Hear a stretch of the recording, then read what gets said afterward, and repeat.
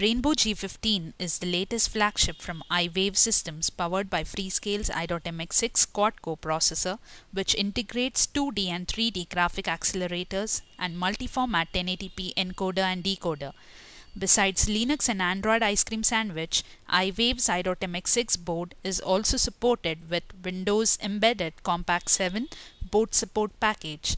Here you're viewing the Windows Embedded Compact 7 device driver support available for iWave's i.MX6 board. Debugging tools like KITL and ActiveSync are also supported. iWave's WEC7 BSP release comes with the following deliverables along with an extensive technical support.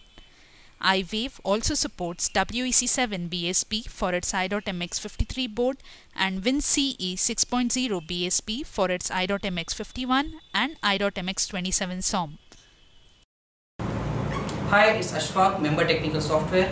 iWave Systems has showcased a medical application on Windows Embedded Compact 7 and Windows Embedded C 6.0 real-time operating system on its custom-developed i.MX53 and i.MX27 processor platforms.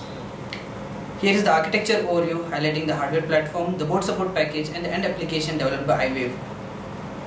As a medical device needs to support a host of peripherals, custom drivers were designed and then implemented by iWave to support the peripherals such as SPI for real-time patient data acquisition to Ethernet serial for remote patient monitoring. The application was developed in Visual C++ with object-oriented analysis and design concepts. The application being the complete touch-based, a rich user interface was achieved with Microsoft Silverlight 3.0 GUI framework, with Expression Blend used for designing the GUI layouts.